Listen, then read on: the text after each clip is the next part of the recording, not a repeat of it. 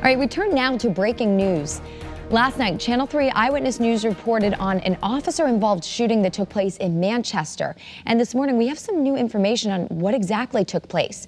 Channel 3's Elliot Polikoff joins us now live from the scene in Manchester. What is this new information, Elliot?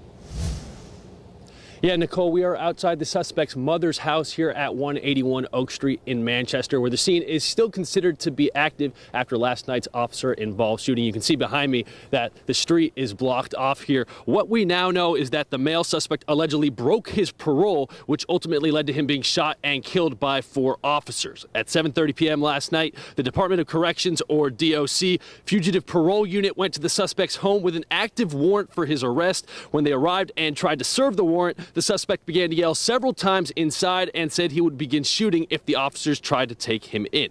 That's when the DOC unit called Manchester Police for backup, and CREST, or the Capital Region Emergency Response Team, was called in as a precaution. Once they arrived, all 4 officers started to negotiate with the suspect, who was barricaded inside but eventually agreed to come out. That's when the officer-involved shooting occurred. Police still don't have details regarding the cause of the shooting.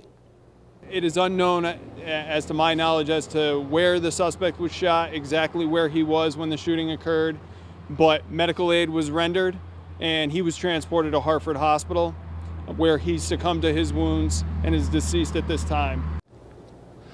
Police still don't actually reveal the name of the suspect at this time, and the investigation has now been handed over to the Chief State's Attorney and the Western District Major Crimes Unit. And as for the suspect's family, they were evacuated while the confrontation was going on, so it was only the suspect that was left when the shots began to happen. We'll continue to update this officer-involved shooting and update you with more information as we learn it. But for now, live in Manchester, Elliot Polikoff, Channel 3 Eyewitness News.